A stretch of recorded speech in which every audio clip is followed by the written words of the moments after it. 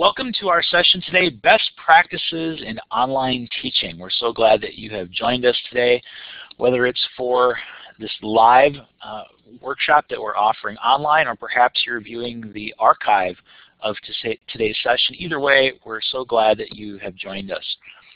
My name is Jason Rohde, and I am the Director with the Faculty Development and Instructional Design Center at Northern Illinois University here. And a little bit about me. I've been teaching online using Blackboard since 2001, and in addition to my many responsibilities with the Faculty Development and Instructional Design Center, I do teach in the Department of Educational Technology, Research and Assessment here in the College of Education. And most recently, I designed and taught a fully online accelerated course this past fall. It was 10 weeks in length as part of the Technology Specialist graduate program that we have there within the College of Ed. And so anyway, if anyone here today is interested in trying something new when it comes to teaching with technology, please feel free to contact myself or really anyone here within the Faculty Development and Instructional Design Center. And I'll be sure to put my contact info up at the end of our session here today as well. And also, while not joining us today, I do want to give special thanks to Angela Velez-Solik and Jeff Geronimo. They're both colleagues of mine at other institutions, and they've each shared some of these tips and helped contribute to today's session. So I wanted to put a shout out to them as well and thank them for their contributions. Now, as we get started today, and just want to quickly highlight kind of what we're planning to accomplish in today's session today, we're going to focus on some best practices and strategies to keep in mind when you're teaching online. And so whether you're completely new to online teaching or maybe you've already you've had some degree of experience teaching online, today we're going to review the current state of online teaching and learning very briefly, and then we'll explore some tips and some best practices when it comes to design, delivery, and assessment within online courses. And along the way, we'll look to examine some strategies for leveraging different types of technology tools to support these tips and best practices. So by the end, I'm hoping to also share some resources if you're interested in further exploring online teaching best practices. I'll also mention how you can have access to a sample online course that I designed following some best practices in online course design. So stay tuned for that. So to start, let's talk briefly about the state of online teaching and learning. Online classes, they have become much more common in recent years.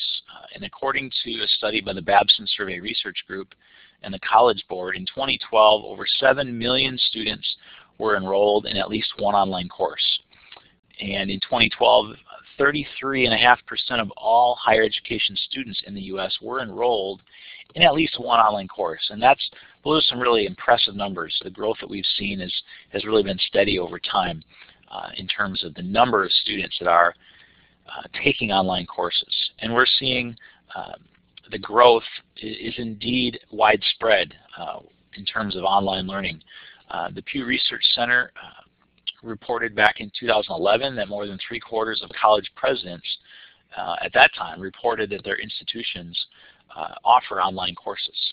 And so what does that mean? We use this term, online course, and that gets thrown around quite a bit nowadays. And there are, in fact, established definitions for what constitutes an online course. For example, the Sloan Consortium, which is a leading organization committed to quality education online, has formalized the definition for an online course as being where 80% or more of the content of a course is delivered online, typically having no face-to-face meetings. Now, there are other variations of online, this term, and that may include things such as blended or hybrid courses that blend online and face-to-face delivery, as well as what we would term web-facilitated courses that use web-based technology such as a course management system like Blackboard to help facilitate, which is essentially a face-to-face course. And most recently, we're seeing even some hybrids within that, where we hear things called blended or hybrid programs, which may include some fully online courses mixed in with some actual face-to-face experiences. So there's a whole wide assortment of flavors of online. And we're going to focus really today on just at the course level and not talk as much about programs.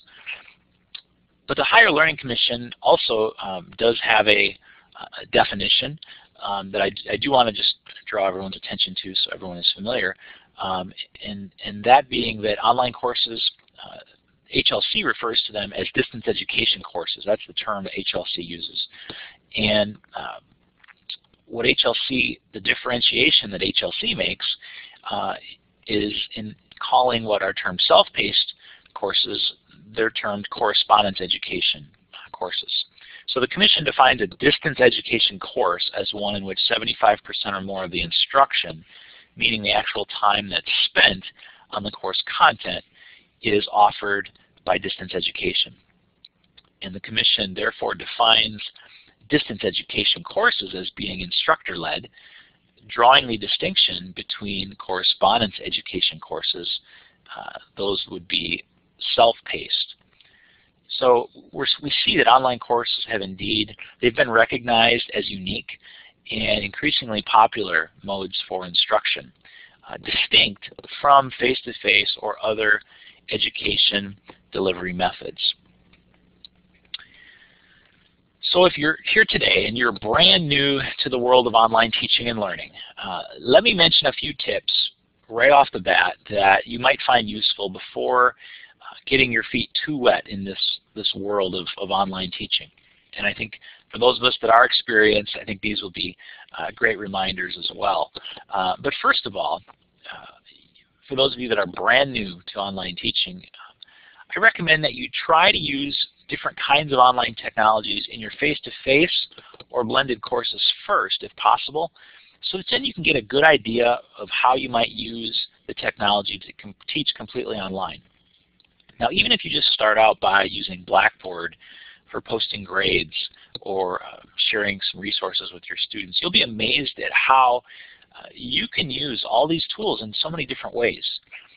You can look for opportunities to incorporate online technologies from the course management system, which here at NIU we have Blackboard as our course management system. You can use that in so many different ways to enhance your face-to-face instruction. And also, while this might not be true for everyone's situation, if you haven't taught the course face-to-face, if possible, try teaching it that way first if you can, so you can fully understand the course components and the student needs, so that way along the way you'll see what works and what doesn't. And you might be able to have a solid idea of how to approach the same class in a fully online environment. Now again, this isn't required by any means, but it certainly is helpful if you have that chance to teach that course first face-to-face. Now lastly, I would recommend to discuss and network with colleagues who have some experience teaching online. And many of you logged in here today, I know, have a previous experience and you've taught online before. You're some of our greatest resources here in terms of your expertise and what works and things that can be improved upon. So I'd encourage you to look for those that would be willing to share with you some of their own tips and their best practices, especially looking for those that perhaps teach in the same subject area. I know that is always just increasingly helpful if you can see the same kinds of subject matter that someone else has taught online. And as I mentioned, I will give you the opportunity to have access to a sample online course I've done recently developed just as an idea if you're interested in that.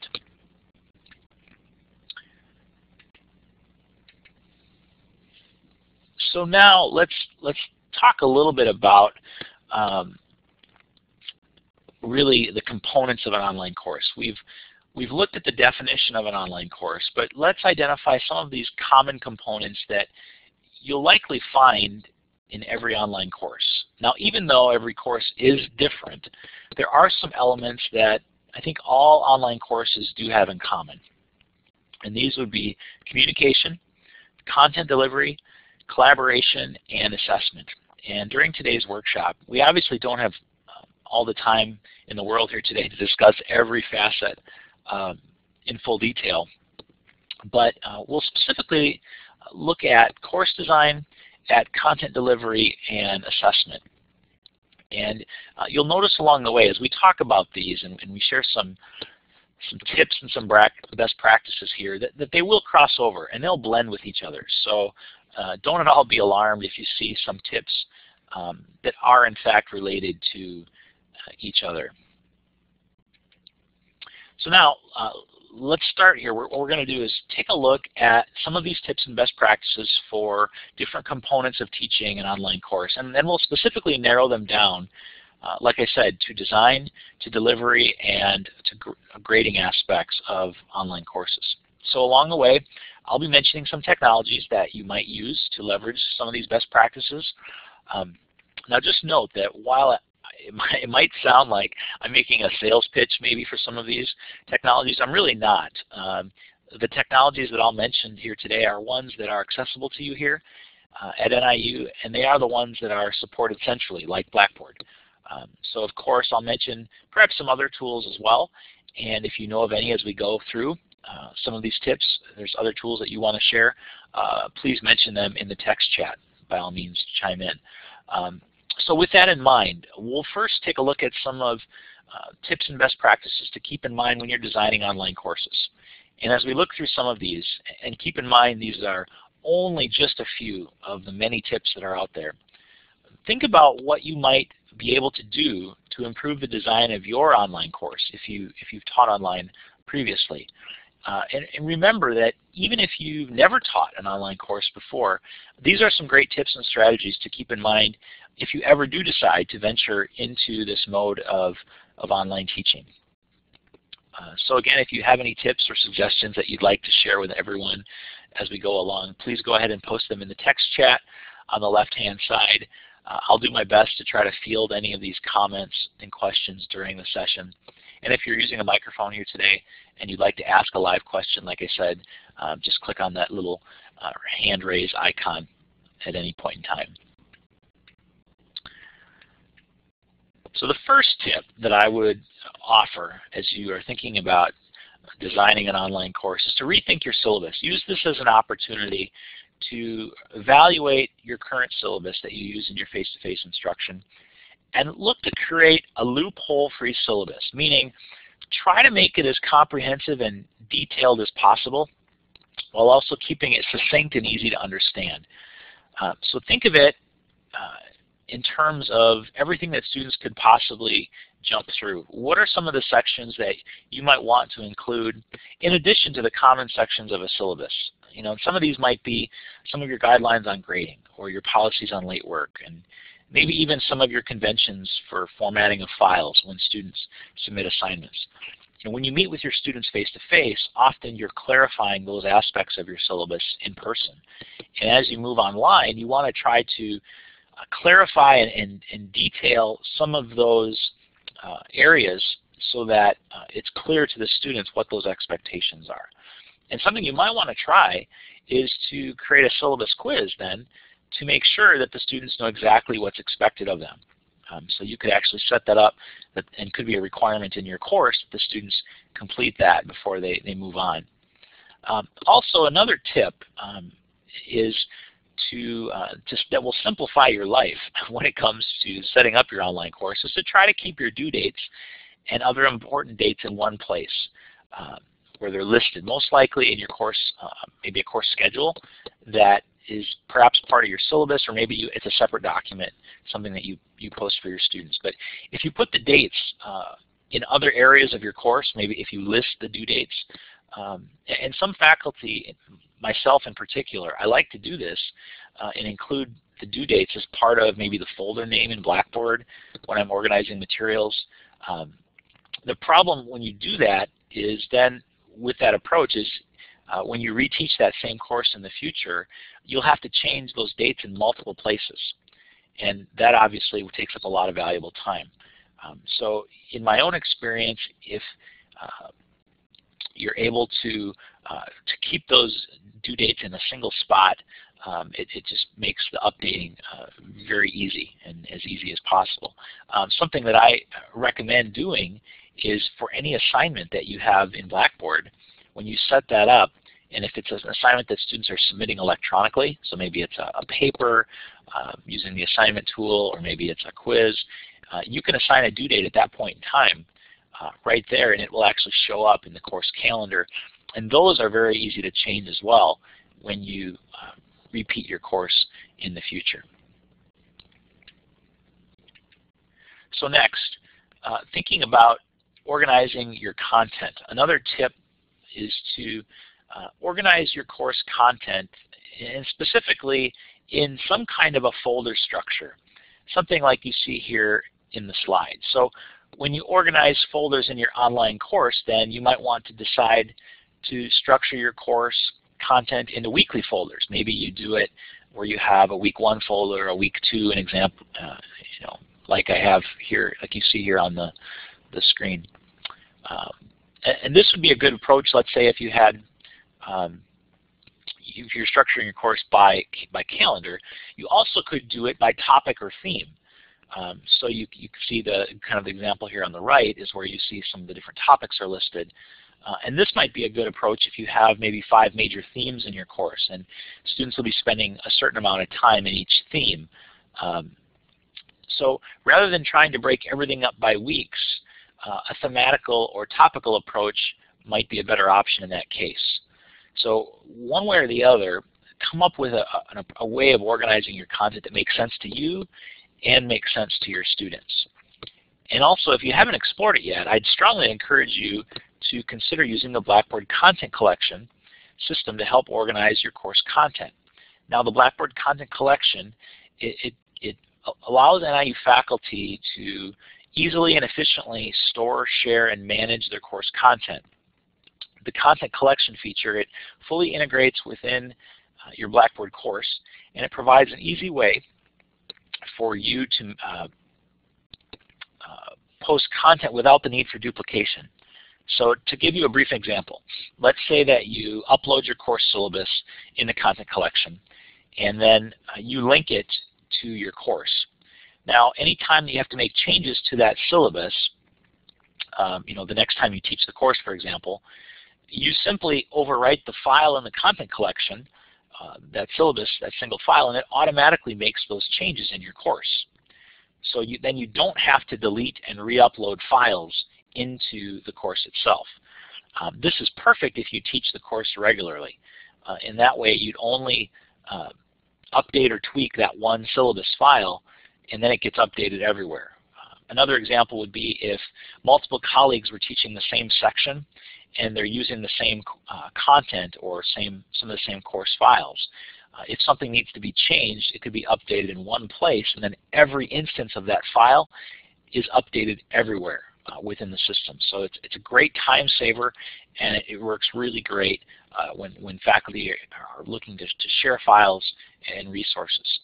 And this idea of overwriting files is really key. Rather than uploading multiple versions of the same thing, just overwriting a single file is definitely the way to go. So this is something that you can very easily do within Blackboard, and I can follow up with more details if you'd like to learn more and get started using the Blackboard Content Collection. In fact, for those of you participating live, we do have a workshop this next week, in fact, about using the Blackboard Content Collection.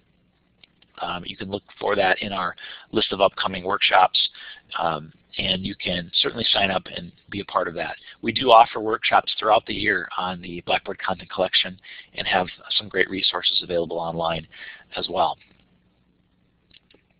Another important tip as you're thinking about structuring your course is to put as much content as possible in one place, but also be mindful of how everything is structured so that you and your students avoid any unnecessary clicking. And I have this joke here on the slide that says no folderception, which if you've seen the movie Inception, you know what I'm talking about here. But basically, when you're putting content in your course, try not to organize it by putting folders within folders within folders within folders, and so on and so forth. And that just makes, if you do that, for a navigational nightmare, and the content is really not at all accessible because of the number of levels that you have. And I'm the kind of person, I like to put things in their place, and I tend to be this kind of person where I nest things too deep. So I personally try to stick to, maybe only 2 levels, 1 to 2 levels of folders, and that's it, to avoid this folderception, if you will, where we have just too many layers of folders there.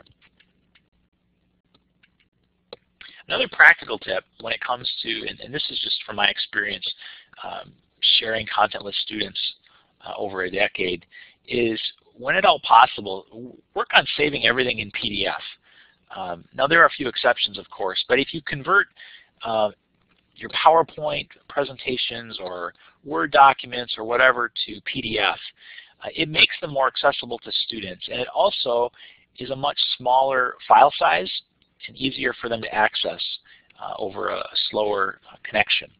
Now this tip is definitely valuable if you want to post maybe PowerPoint presentations. The PowerPoint files, they can eat up a lot of space, especially if you put a lot of diagrams, charts, and so forth. But if you convert them to PDF, it does, in a sense, kind of reduce that file size. Plus, students then won't be able to edit and tinker with your slides. So it protects your presentation from getting mishandled in a way. But, and I'll throw this in here, I have to note that when you're saving everything in PDF, also keep the source files.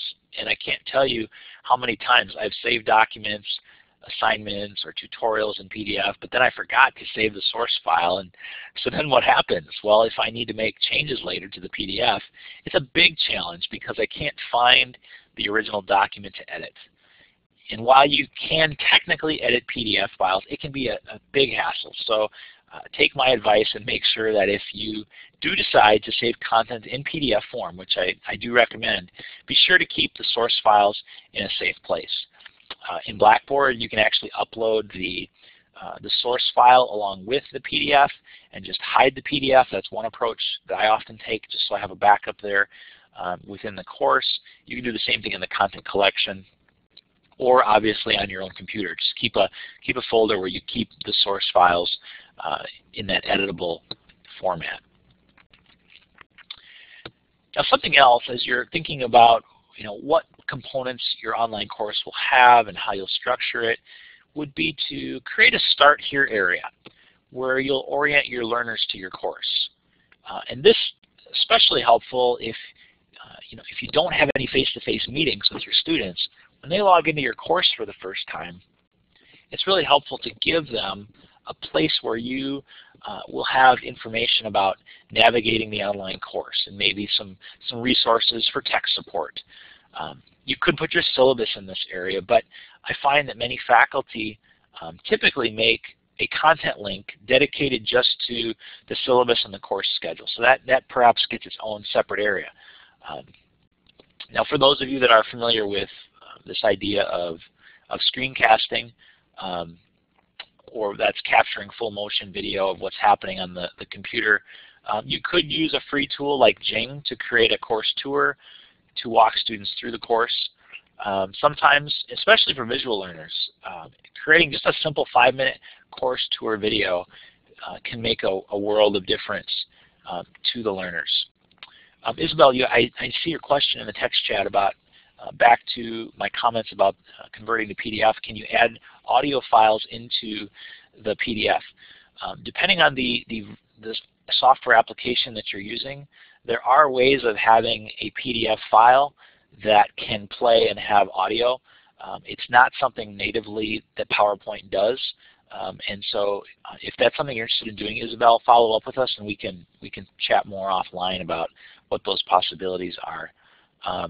And Donna, you mentioned repeating the name of the free program for video capture. Sure, it's called Jing, and I'll put it in the text chat here. Jing is one of them that's free. It's basically a free version of something called Camtasia, which is another piece of software that I think in CHHS that you all have some licenses for. There are a wide number of software tools, and Donna, yes, the Jing is basically the free version. What it does is it doesn't let you edit after the fact, so it's kind of a quick and dirty record of something that happened, and then you can post it in your course very quickly. And that's often what I use because it gets the job done. I don't need to do a lot of editing. It forces me from doing a lot of editing and spending time doing that. So, but using some kind of a tool to record just a quick tour for the students I find is really helpful and cuts down on the questions that you'll be facing as you go through the course. So great questions, everybody.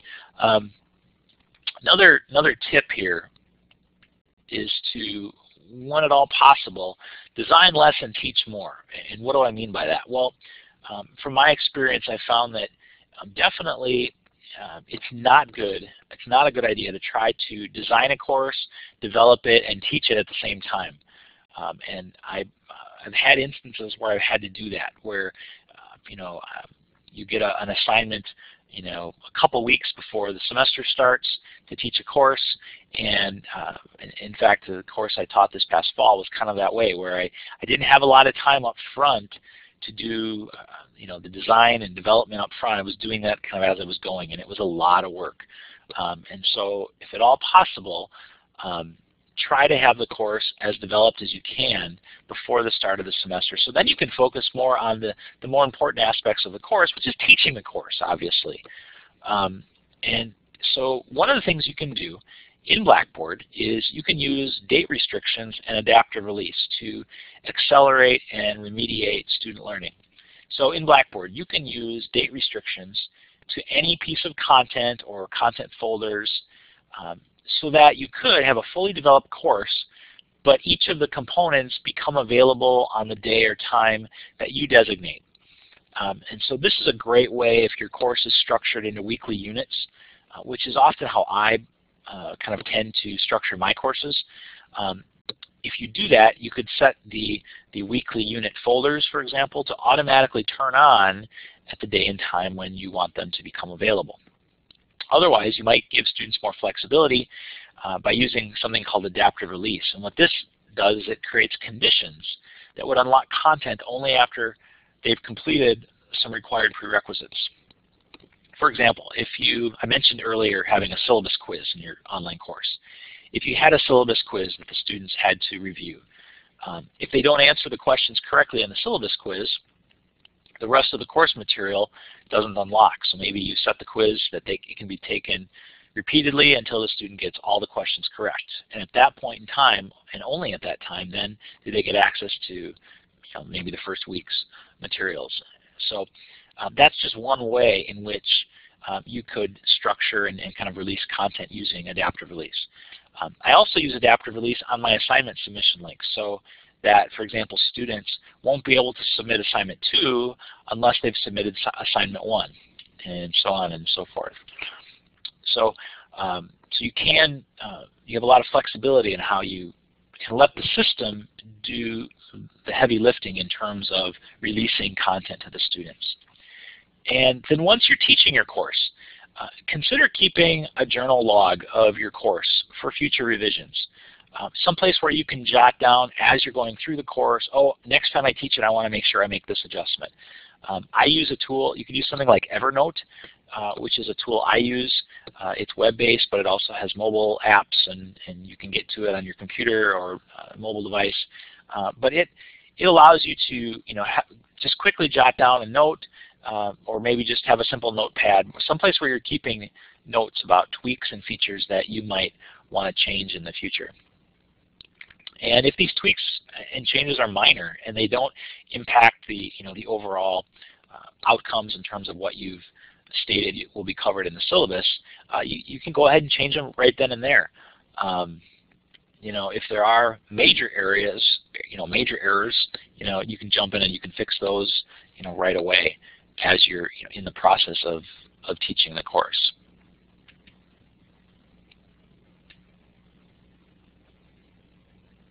Another tip in terms of content, and this will be kind of my closing set of tips here in terms of your content, is to rethink your content a bit. And before we move on to talking about delivery, I want you to maybe rethink your course content. And I'll put this suggestion out there. Sometimes as I work with faculty, they often think that just because they're teaching a course online that they have to create all the materials from scratch. And they have to record all of these lectures and presentations and things. And while there may be the need to do some of that, that's not necessarily true. There are just tons of open educational resources out there. Things like YouTube videos and TED Talks and many more open resources, things that you could incorporate into your course. Blackboard even allows you now to include these types of media directly within the text editor when you're creating your content, so that you can utilize the rich many resources that are out there. Now, when you're working with media, and we do separate workshops about different ways you can use media in your courses, try to embed the media whenever possible within the course, instead of just linking out to it. And you can also use the built-in media tools in Blackboard, like I mentioned, to grab the content and embed it directly within your course. You don't need to know any HTML coding. Usually you can just put it right in there. But from the learner's perspective, when you do embed the content, when you make it available directly in the course without having to leave Blackboard, it's just easier then for them to be able to see and view it without having to click on multiple links and opening up new windows. It just keeps the course experience much more personal without too many distractions. So try to embed those resources whenever possible. So I'm going to pause at this point and just see if there are any other questions. I just want to scan through the text chat, and if there are any questions, you can put those in the text chat at this point.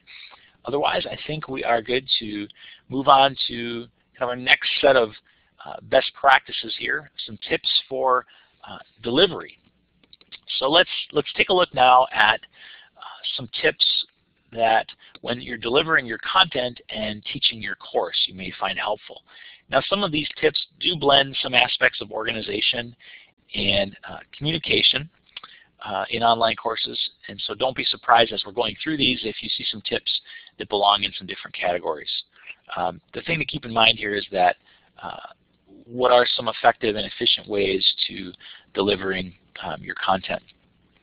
And Wendy, I see the comment here.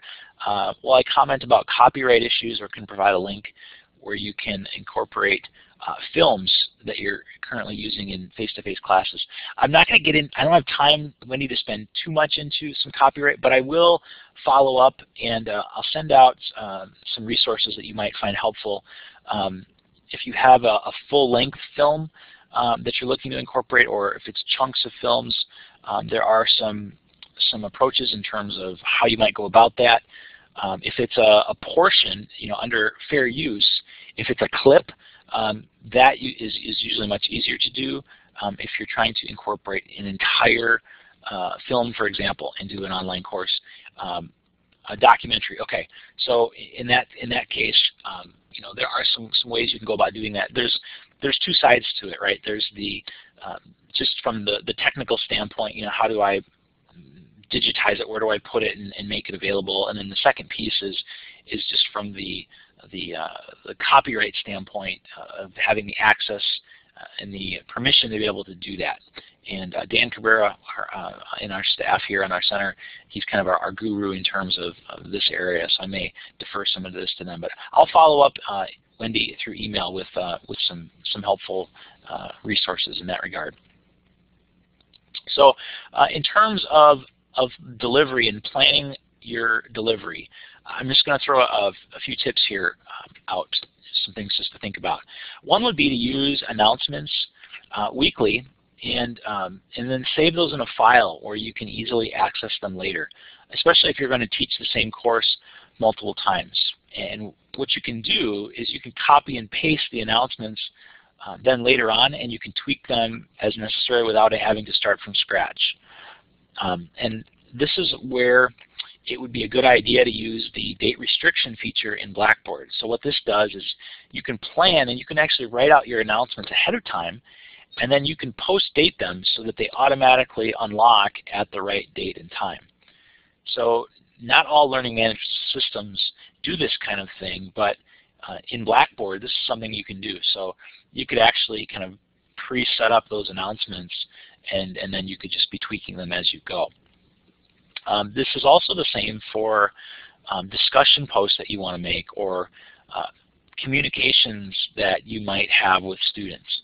If there are some general responses that you find you're often putting into discussions, you might want to just keep those in a a document somewhere, where as you're writing those, you've got those at at your fingertips, and you can easily then reuse them.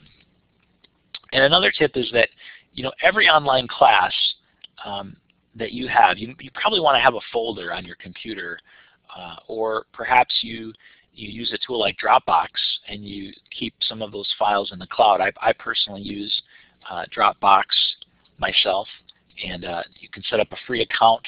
You get several gigs of space, and it's available on all devices.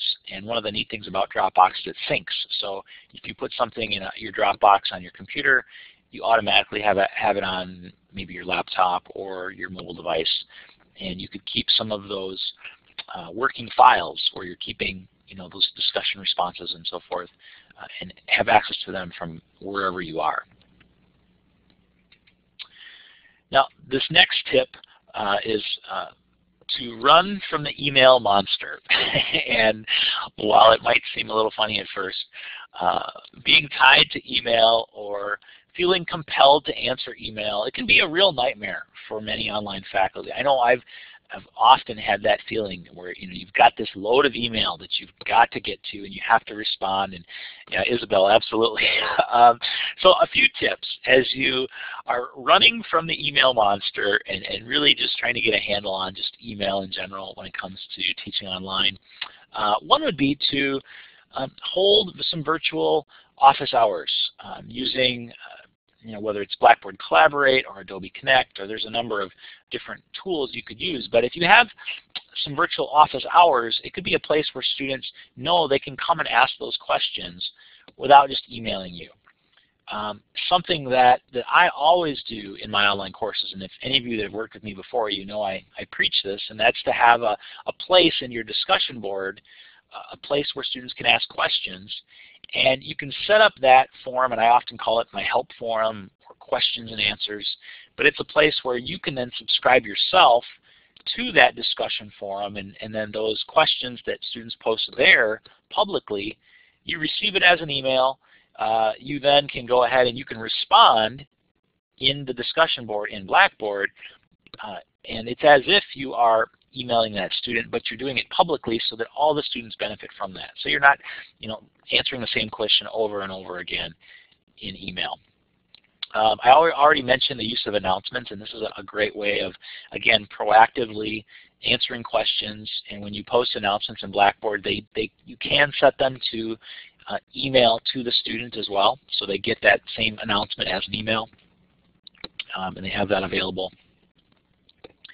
You also might want to try something like Remind 101 or Google Voice for text messages. So it could be an alternative that where you want to maybe just send out a quick text reminder rather than using email. Nice thing about a text message, of course, is that you're restricted to just 160 characters. So it's a very brief tool, and I've offered workshops in the past on using both Remind 101 and Google Voice, where you can you don't have to give out your own personal, you're not using your mobile number, and in the case of Remind 101, the students can't even reply back. It's really more of a push type of a communication to your students. But along those lines, as we're thinking about email. I think it's really important that we rethink email in terms of setting a realistic time schedule. Set up some email access on your mobile device so that you don't have to open up your computer. But encourage also other avenues of communication. There are some things you can do in terms of using email filters where if they come from a certain group of users, those automatically go into a folder that you can then respond to at a particular time. There are things you can do in that regard. And in terms of just scheduling and setting a schedule, you may want to just free yourself by giving yourself a schedule that you then stick to, so that you don't need to be on 24/7. You do need to be active though with your emails, and so you might set reminders if you have a hectic schedule, but just to have a realistic time schedule for reading and responding to emails that you can stick with. So I personally try to read my emails twice a day. My course-related emails first thing in the morning when I'm in the office at 8 a.m. I'll set apart some time there, and then at the end of the day, usually around 4 p.m. Monday through Friday. But throughout the day, then, if those are the times when you're emailing, you can tell your students whatever those times are for you, so that they don't expect a response at 3 in the morning. So I try to stick to that twice a day schedule, and I let my students know what that schedule is. As we think about content now and kind of moving beyond PowerPoint, I mean the kind of the traditional and often working with faculty, I hear faculty who want to put their PowerPoints in online for their students, but you can move beyond that. You can add audio narration to PowerPoint slides, and this is an example from Dr. Thomas Smith, Associate Professor in the Etcher Department, of how he uses something called Adobe Connect, which we have available here on campus, that you can record, have your PowerPoint open, you can record your audio, it packages up in a format that then students can, it plays nicely on their computer, and they can hear you and they can see your slides, and it requires minimal hardware. It's really quite easy for you to do that. And you can do other things such as recording face-to-face lectures, or even recording yourself using a webcam and making that available. Another alternative increasingly that you have is to make use of live online sessions for delivering content and facilitating online discussion. So in your online courses, you could choose to have live online sessions scheduled periodically throughout your course, where you would require students to log in at a scheduled time, and they could log in from either their computer or their mobile device, and then they're participating in a live class meeting where you are perhaps presenting content, as well as maybe you're facilitating a variety of different types of discussions. In the screenshot I have here on the slide, this is me leading a live online class meeting from my online course this past fall from my comfy lazy boy chair in the basement at my home.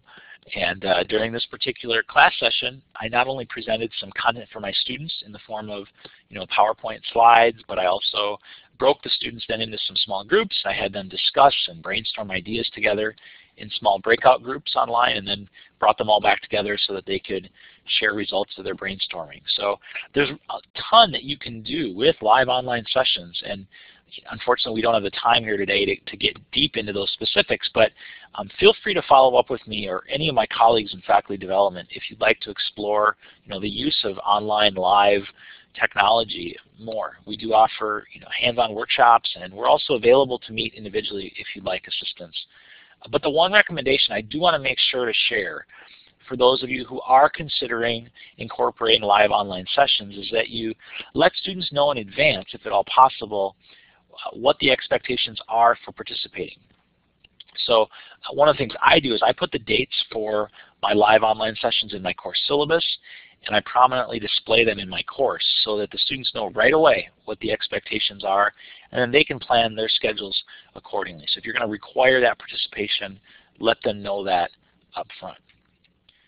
Beyond using the synchronous tools, something else that you can do is develop your presence in the course. And you can do very simple things like recording a video of you, talking to the students, giving them, insights or guidance. This is an example here of a kind of a welcome to the unit that's posted within my unit folder in my online course. You can do this kind of a thing not only in a content area, but in announcements, in discussions. You can use video in increasing ways to develop that sense of presence in the course. Wendy, you make the comment about there's an assumption that we use PowerPoint. You certainly do not have to use PowerPoint, and my apologies if that was coming across that you definitely had to do that. Your question is if we rely on PowerPoint aside from synchronous, what are my recommendations? So in terms of if you don't rely on that and you want to have ways of presenting that content, there's lots of things you can do. There's something, Wendy, in Blackboard called learning modules, or that you can set up where you can take kind of take maybe it's some text with some diagrams, and you can kind of piece that together in such a way that the students can do that. You certainly can record just a quick, what's called a screencast, again, of, it could be maybe you have an application or document or something open on your screen and you're going to talk through that with your students. And it can be some creative things as well, where you take maybe a video and maybe they watch a clip from a video, and then maybe there's something from you, a message, maybe a 5-minute mini lecture or something from you on a topic, and then back to the video. There's a lot of creative things you can do if you don't use PowerPoint, which you certainly don't need to use PowerPoint if you teach online. And certainly, Wendy, follow up with us if we can help in any way with discussing that further. We'd love to explore some possibilities more with that. Lots of options out there. Now, as we're wrapping up here quickly, I do want to share a few tips about just assessment and talk briefly about some strategies for how you might assess learners in your online course. So one would be to rethink and revisit, if you will, just your overall grading strategies for your course. So one thing you may want to do is make sure that you're using grading criteria and rubrics for all assignments and discussions, so that it's clear to the students how they're being assessed, but it also saves you time in being able to more quickly provide that feedback for the students.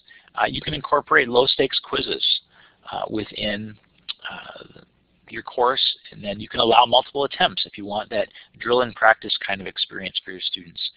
Look to provide feedback and allow the students the opportunity to perhaps revise their assignments if you have that flexibility in your course. And so there are ways of to facilitate that within Blackboard. And perhaps try project-based learning, where maybe you have a series of assignments that are all part of a final project, and they kind of sequence and build upon one another. You may want to think about that approach. It works really well online, especially if you use groups, to have students work sequentially on a project as it builds throughout the course. You also may want to consider, as you're thinking about moving online, some different grading methods. And revisiting how you're currently grading. You can download submissions from an LMS, and you can annotate those in Microsoft Word. You can do that right now. There are other ways within Blackboard. We have a feature now called inline grading, which if a student submits a paper, for example, through Blackboard, you can actually grade it directly within Blackboard without having to download the file. So you can add comments, you can annotate within it, much like you could do in Microsoft Word. And you can also use rubrics with audio and video feedback. So you do have the capability in Blackboard to actually record a video or audio of you providing feedback directly to the student that can be much richer than just a text comment. So you do have those options as well. And Blackboard is working on the ability, an integrated ability in the Blackboard mobile app to be able to grade with a mobile device. And there are some apps right now that you can use if you download the assignments that you can grade on a mobile device, and then it's still somewhat clunky to get them back into Blackboard. Blackboard is working on a more integrated solution where it'll be much easier hopefully in the coming months to be able to do that. So just keep your eyes out for more details about that. But there are other technologies and tools for grading, but think about what works right now for grading for you, and as you're moving online, perhaps be open to considering some different grading methods. I already alluded to this, but I think it's really key to give and receive feedback for your students. So, one of the things you can do is save samples and phrases from your feedback, and then you can copy and paste those in as appropriate. So I try to keep a text file for each assignment type in my course, where as I'm giving the feedback for students, I'm also cataloging that. So then in the future, when I teach that again, I have the previous feedback I gave, and again, it just is a time saver for me, and it is really, I think, lets me provide better feedback for my students.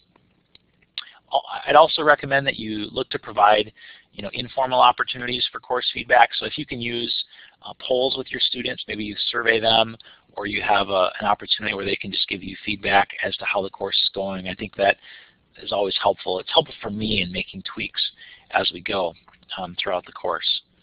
So as we're quickly running out of time here, I do want to kind of summarize, and we've covered a lot of ground, but as we prepare to wrap up, just a few final thoughts would be, first of all, take baby steps. So don't plunge so deeply into the online course environment and expect everything to be perfect the first time you teach online.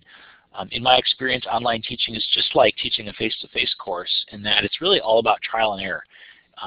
You'll take small steps by, you can do things like limiting the amount of technology if you're brand new. So pick and choose the tools that will be most helpful and most critical to success early on. And remember that in the end, really the technology shouldn't drive or direct the teaching and the learning process. It should be the support for that process. So be comfortable using just a few tools. Get comfortable with a few tools, and then you can add more over time as necessary. I'd also say explore some different approaches and strategies. Now, I mentioned a few today, but see what works for you and your teaching style. So obviously not every approach is going to work for everybody, but the key point here is that whatever approach and strategies you use, make sure that you're using them to help you teach more effective and efficient. Otherwise, as I mentioned here in my last point, you could run into the problem of overwhelming yourself and your students as well.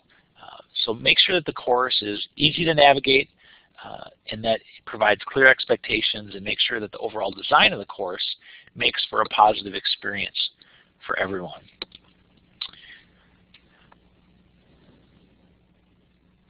Donna, do I have time to tell you how to set up an automatic email notification if the student posts a question on the discussion board in Blackboard? I don't think I do in the session here, Donna, but what I'll do is I'm going to send an email follow-up this afternoon. I'll put those details in that email so you'll have it there. Basically, there's a setup you do when you set up the forum. You enable a setting to allow for subscriptions, and then the students can you then subscribe yourself to the forum. So I'll explain it in the email so you have the step-by-step details. I don't want to do an injustice here by not clearly answering. So I'll make sure I answer those. And do I have the first few slides so we can share the orientation of Collaborate with the students? I do. Donna, you mean the slides at the beginning I shared with kind of like where do you click and that sort of thing? Like this slide. Oh yeah, I can share these slides as well. So I'll include that in the email I send out as well. Great questions. If anyone has any other questions, you can put them in the text chat. I do want to mention a couple of other final items here, and then we'll wrap up. One is we do have archives of this and a wide variety of other workshops on topics related to online teaching that are available online, and I'm pushing out in the text chat the link to where you can find all of the topics of past workshops we've offered on various aspects of online teaching. So you can take advantage of that. The recording here of today's session will be available at this listing early this next week. So if you have colleagues that would benefit from this material, you can by all means recommend that they take a look. And one of those archives in particular would be this past November, I offered a session on designing exemplary online courses in Blackboard, where I went into more detail about the nuts and bolts of how you might set up a course in Blackboard following some of the principles that I mentioned today. So that in particular might be an archive offered, it looks like in December 17th of 2013, that you might want to take a look at in those lists of archives.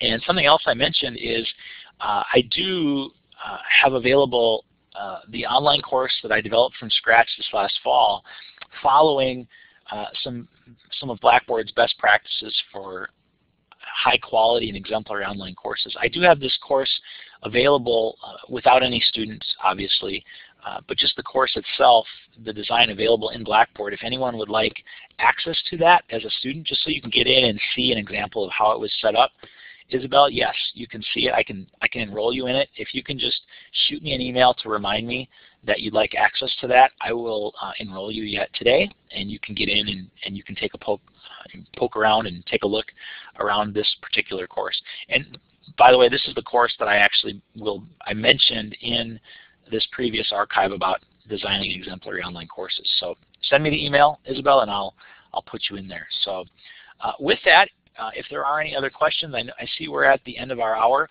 so we're going to wrap up for today, and thank you all for joining us. I'm going to stop the archive at this point, and I'll stick around for a few more minutes. If anyone wants to follow up, we can do that here offline. But have a wonderful weekend. Thanks for joining us, and we hope to see you at another faculty development workshop in the future.